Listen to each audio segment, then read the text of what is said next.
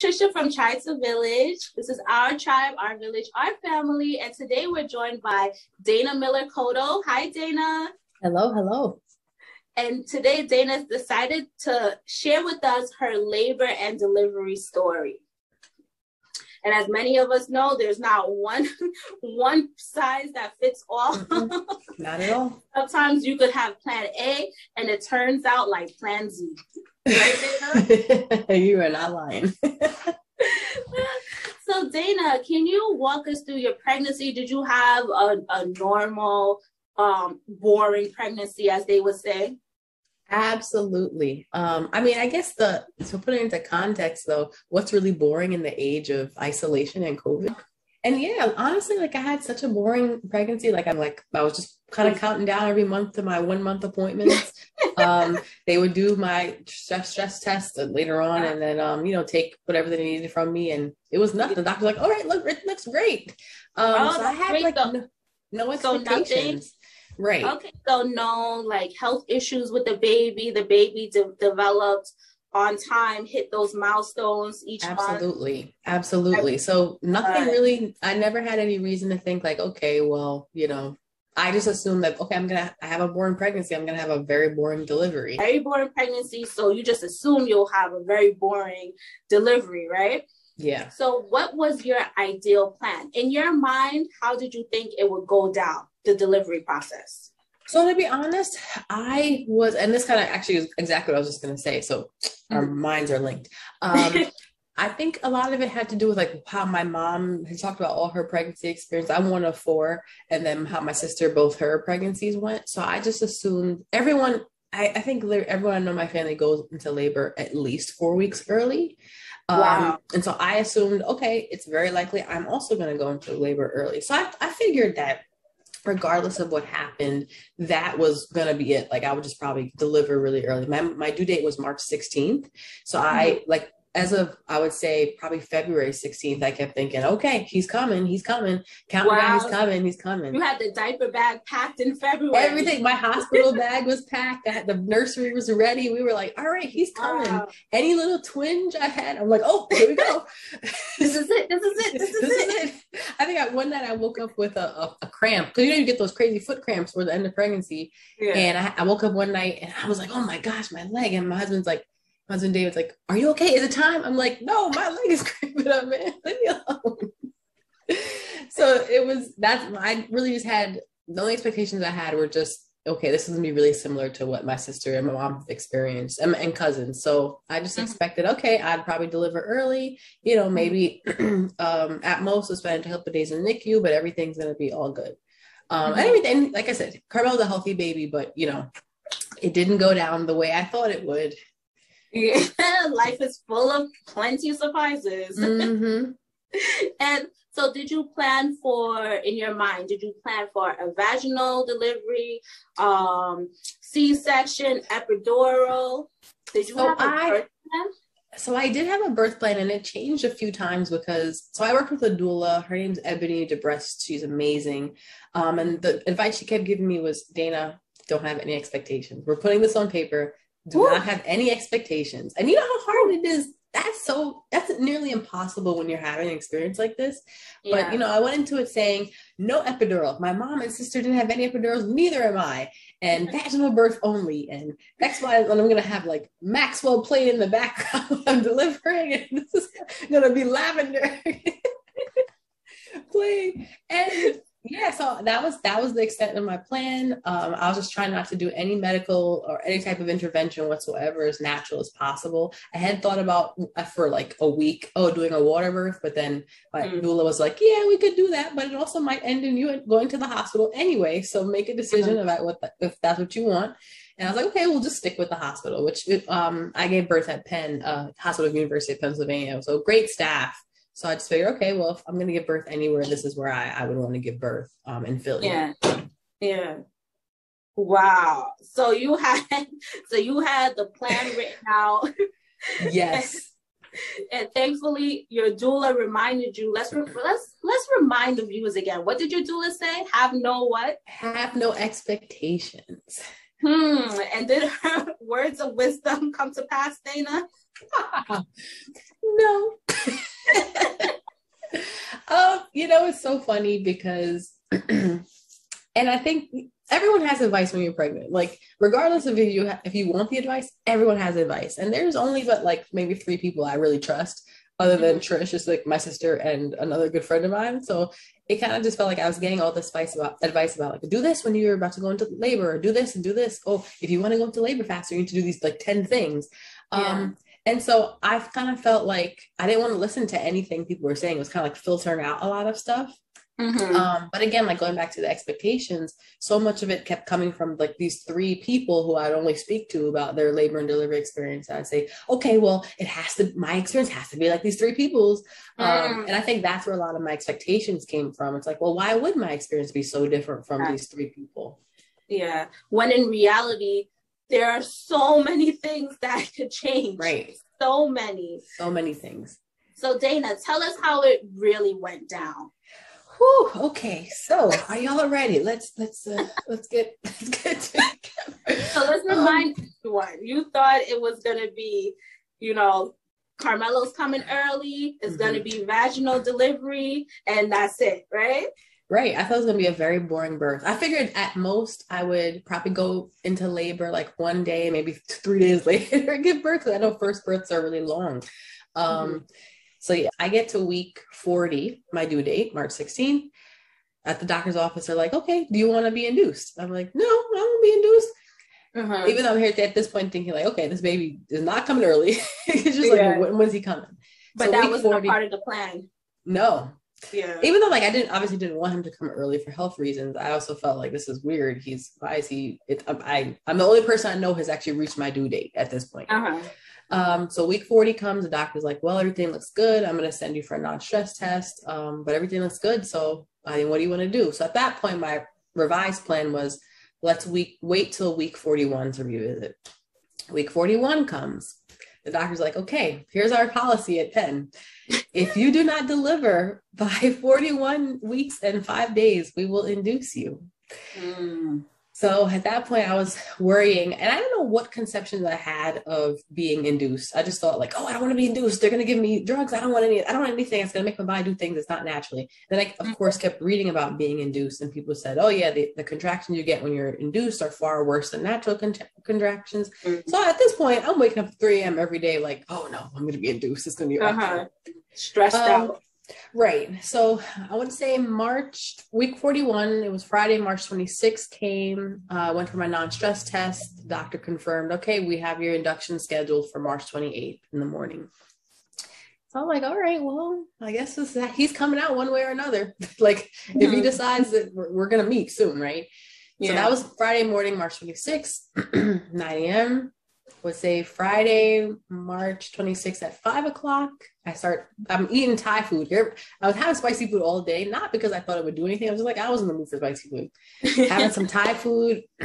All of a sudden, I started getting these crazy pains. And I'm like, oof, what is that? Oh, man, too spicy. A little too spicy. Called my mom. Actually, my mom was with us. So call my mom downstairs. I'm like, Mom, I don't know what this is, but this is not something I felt before. She's like, okay, it's probably happening. It's probably happening. She's chill. She's like, this is probably it. Grandma's like, it's about time, Carmelo. She's like, you get beat at the clock. Yes. So, she's with me. I'm like trying to walk around my house as much as possible, like just to calm myself down. My husband's writing down the contraction times, make sure they're because the doula said she would come with me to the hospital as soon as they're like 4 minutes apart. Rapidly, I would say within an hour, it went from 10 minutes to like 3 minutes apart. I was at that point vomiting because I didn't know that also when you go into labor, you vomit. So that was Friday night. Tried to wait it out for as long as I could. By 2 a.m. Saturday morning, I was like, I can't do this. I have to go. Of course, all the rules went out the window. As soon as I got to the hospital, epidural, please. Just give me the epidural. Like, I need the epidural right now. They're like, oh, the anesthesiologist was somebody else. You have to wait like 2 hours. I'm like, 2 hours? I can't do 2 hours. So Saturday morning, at that point, get the epidural about 5 a.m. Take a nap. I would say by midday Saturday, I still wasn't fully dilated. I think I was like 7 centimeters. Like, okay, let's induce. We have to induce you at this point because we don't know how it's going to come out. So like, okay, they induced me. A couple hours later, no change. No change. So I'm like, okay, well, I don't know what's next. I get to 9 centimeters. They did some like maneuvering, which I didn't know was a thing.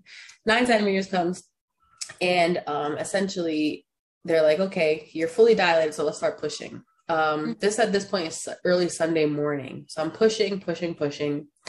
And everyone was so kind. Everyone was like very empathetic. Like, this is your first birth. This has to be really scary. My child was actually probably waking up from his nap, but we have close to it. We're good. And then Sunday morning comes, and I spike a fever out of nowhere. They're monitoring my blood pressure, and I spike a fever out of nowhere. And the doctor's like, we have no idea why you're spiking a fever. Oh, so how did you feel when the doctor said that? I was kind of, to be honest, it didn't dawn on me that this is a problem, Dana. Like, people don't spike fevers out of nowhere while they're in labor. So I was kind of like, I'm just trying to get this baby out. Like, please, just do something. Yeah, your mind was elsewhere. Right. So they ran some tests, and they were like, okay, your fever's fine. It must have been a flu. Sunday morning at 7 a.m. And they said, okay, seems like the baby is not turned in the position we thought he was. He's turned sideways. I think like his back was facing this way. He said this is not an ideal position for him to be in. Also, he's still really high up. So I think one thing I never knew was that people want to be 10 centimeters dilated to give birth, but the baby also has to be pretty low before you they have to drop. Right. Yeah. So other than dilation, it's this idea of station, which I never knew this. No one ever talked to me about this except for my doula. Right? So at that point, they said, well, he's as far up as he probably could be. He's not coming down, and I don't think he's going to come down in the position he is. So we highly suggest at this point a C-section. That womb was too comfortable. He was chilling. He was like, oh, we got all these snacks over here. It's nice and warm. Like, good. I'm not coming out. For me? Come out there when? No. So at that point, as soon as they said C-section, I started bawling. And I think, if I'm being honest, the reason it scared me so much is because of, in the past year or so, we've heard so many studies about Black women dying in childbirth. Yes. And I didn't want any reason for them to cut me open and to further add any complications. So I started crying. They were so kind in the hospital, so kind. The head doctor said, okay, let's clear out. We want to give you your space to make an informed decision about what you do. No matter what, we'll make sure that you're safe and your child's safe. Nice. So I took a couple of deep breaths. My doula said, okay, listen, we've done everything at this point. Because I was in there like trying to induce labor before they gave me the Pitocin. I was like nipple stimulation. I had like a breast pump on each side, doing everything, and nothing was happening. So she said, Dana, honestly, at this point, we've done everything. And this is not an emergency C-section at this point, but it could become one if we wait any longer. When she said that, I said, okay, I need to do what's best for my son. At this point, it's all about getting him here safely. I think the hard thing at that point was because of COVID, they only allow one person in the operating room. So it was making a decision of whether my husband could be in the room with me or my doula. And that's hard. That was so hard. And the thing that I love about my husband so much is he immediately said, don't worry about me, because the biggest thing for me right now is making sure you come out on the other side of this. I'm emotional because I just feel like he understood immediately where my brain was going. He said, I need to make sure that you are here when you come out of that room. So let Ebony go with you. And I know that it must have killed him because this is his first child. And I know that we always talked about cutting the umbilical cord. Again, expectations, right? Yeah. And he immediately said, Ebony needs to go with you. She needs to be the one to advocate for you. Good job. I so appreciated it. So, everyone got suited up, and the crazy thing is the story doesn't end here. It's like, I wish this were the end of the story, but it's not. So many twists and turns. Right? And then, so I get to the operating room and I'm in there, and the only thing I can think of at that point is like, why do I have a mask on? I can't breathe. I can't see on my glasses. It's fogging up. Like, I just want to get this over with. They explained to me that, once we cut you open, the baby comes out relatively fast, but then it takes like 40 minutes to sew you back up. So I'm in there, and then someone says, hi, Miss Miller-Cotto, you just want to let you know, you can't keep the placenta as you had planned to in your outline, your birth plan. And I'm like, why not? And they're like, you wanted to keep your placenta? Yeah, that's another story. Okay. Yes. Another story for another day, but yes. So they said, you can't keep your placenta. And I said, why not? And they said, oh, because of the fever you spiked, you had an infection. I'm like, what? Mind you, I was in like a daze before she came. I was like, excuse me? Like, that woke me right up. So she's looking around like, did I say something? Did I inform her of something that I wasn't supposed to yet? Like, she's checking the chart, like, she's like, hold on a second. Like, is this the right person? Let me check real quick. The way she looked like, around, who said that? I got like, hold on a second. No, wait, infection? What? So they said, yeah, you can't get to keep your placentas. I said, okay, whatever. I just want to get this mask off my face. Like, that's at this point, like, that's all I want. Yeah. So, of course, after waiting, and finally 10 minutes later, my son, they lift him up and I see they dropped the cloth because they was with a cloth when they're operating. And he was here and he was safe and he was a nice, healthy baby, almost 8 pounds. But it was after all that, it was just kind of like, and to be honest, I still struggle with it because, you have expectations and it didn't go the way I wanted, right? I had a lot of wishes for the way it would go and it didn't ultimately, or in particular, having David in the room with me, right? But at that moment, I was just kind of like, I'm finally getting to meet my son. Yes. Oh my god! And how did you feel? How did you feel? I started crying immediately when they said, "All right, here he is," and I just said, of joy. I was like bawling. I'm just like, I can't believe you're so beautiful. I dreamt of this moment for 10 months. At that point, 10 months. I will never forget that moment. He looked annoyed on the other hand. He's like, y'all disturbed me. I was chilling. I tried to stay and you figured out a way to get me anyway. Like, I don't like this. I came out here for this. He looked around like, I'm not impressed. I'm not impressed. I've been here before. I'm not impressed. So yeah, I mean, I think after that, it took me a few weeks to come to terms with what had happened. Like, I felt like some things that were stolen from me. I think that was the initial thought, was just like, oh, I had all these expectations for how I wanted things to go and it didn't go the way I wanted. And for a bit, I was really kind of angry about it. I was just like, oh, this didn't go, even though everything happened for the best and safely, I was so annoyed about it. And then my doula came over like a week after and she said, this is going to take time for you to get through. So just give yourself the time. And I think hearing that helped. The other thing I did, which I shouldn't have, I'm glad I didn't do early on, but did way later. I looked up the infection that I had during pregnancy, during the labor, and realized, oh no, the C-section was, we could have both died. Carmel and I could have died. And so the decision to have the C-section literally saved both of our lives. But I think before Googling it, I was like, I shouldn't be Googling this. But after, I honestly realized, don't Google it. Don't Google it. Always. But the crazy thing is, after Googling it, I realized, no, this worked out the way somebody, whether it's my grandma, auntie, somebody was looking out, because we could have both died. Yeah, your entire army of angels and God, everything in the universe was just looking over you. Absolutely. And I 100%, that really shifted my entire perspective about the experience. Like, yes, it didn't go the way I wanted, but at the same time, it went the way it was supposed to go, that we're still here. We're healthy. We're both good. And thank God, because it could have gone a completely different way. That part. And I think it's so important, Dana. It's so important for those of us who say, like, we've been through it, and like you said, we're upset about the way everything went down, or some of us who were pregnant or we're planning for the future with our families, with our significant others. It's so important to know that it comes down to perspective, right? That's it. Sometimes you could have things planned out to the T. You have the expectations in your mind and in your heart, and it doesn't turn out that way. But that doesn't mean that it's the wrong way to do things. Changes sometimes are welcomed, and sometimes if things go against the plan, maybe that alternate plan will be the best plan. Absolutely. There was a quote floating on Instagram, and I'm going to get it wrong, but essentially the point is that, you ask God for certain things, when you pray to God, you ask God for things, he's not going to necessarily give you that thing, right? So let's say you're praying for, I don't know, this like 5x2 picture frame, very simple, silver picture frame. And it's not coming. You're like, you know, God, I keep praying for this picture frame and it's not coming. And then let's say 6 months later, you get this platinum plated 10x12 picture frame. You're like, hold up, this has exceeded all of my expectations. Hold on a second, this is way better. Because the reality is that God has a way bigger plan for you that you could ever imagine for yourself. And that's the thing. And it's just like, you know what?